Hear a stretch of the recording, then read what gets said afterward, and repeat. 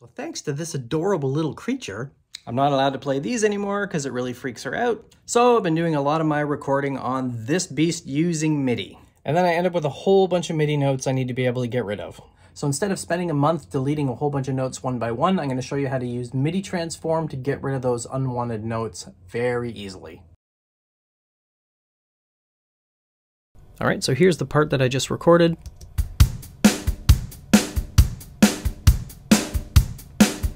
Doesn't sound bad, but I didn't play these notes and I want to get rid of them. So typically they're caused by vibrations or just playing style. So maybe the sensitivity settings are a little too sensitive. So even though you breathe on the pad and it's going to trigger that note, but most of mine are because of vibration, especially with the ride. So if I zoom out here, I'm not playing the ride at all in this song, but I am crashing pretty hard on the crash that's mounted near the kit. So it's triggering those.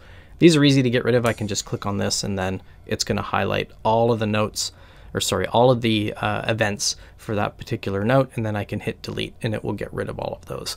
But the kick is really the problem. So you can see down here, there's a whole pile of mishits or ghost notes that I want to get rid of, and I could either go insane by shift clicking all of these, or I can use MIDI transform, and I choose to use MIDI transform. So the first thing to do is just eyeball your notes that you want to get rid of so you can figure out the velocity. And these are all going to be under 50 for sure because they're very light. So blue, greenish colors are typically under 70, definitely. And then brown, dark reds, those are all going to be over 100. Now, since this is a crashy rock song, I'm not worried about getting rid of everything under 60. So go into functions, MIDI transform. I want to create a new transition set, and basically this is just doing a search. So this is going to allow me to say logic, select any notes that are under a velocity of 60. So you get a bunch of other options here. I'm not going to go into the rest of these, but you can see velocity isn't listed here. So you have to go into status and you have to set that to note so it knows what type of events to select. Now you've got your channel, your pitch, and your velocity. So if I did just want to get rid of the kick, I could set the pitch to be C1, and then that would only process the kick drum because that's the note here, C1.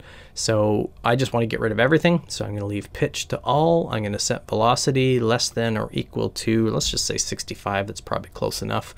Mode, you can set this for whatever you want. So you can just apply the operations.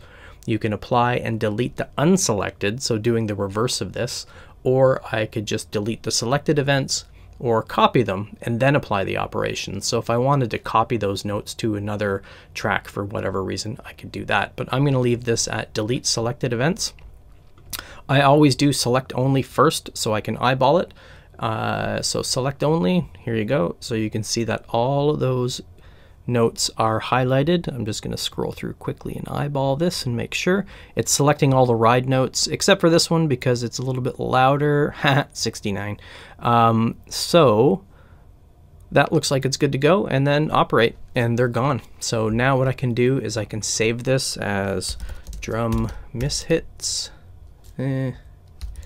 delete drum mishits, rename, close this. Now if I undo what I just did, I'm going to unselect all these notes, zoom out here so you can see all these, and this will save you time for next time. So I can go into MIDI transform, delete drum mishits, select and operate, and they are all gone. So that's it. Hope you enjoyed this video. Remember to hit like and subscribe. I'll see you next time.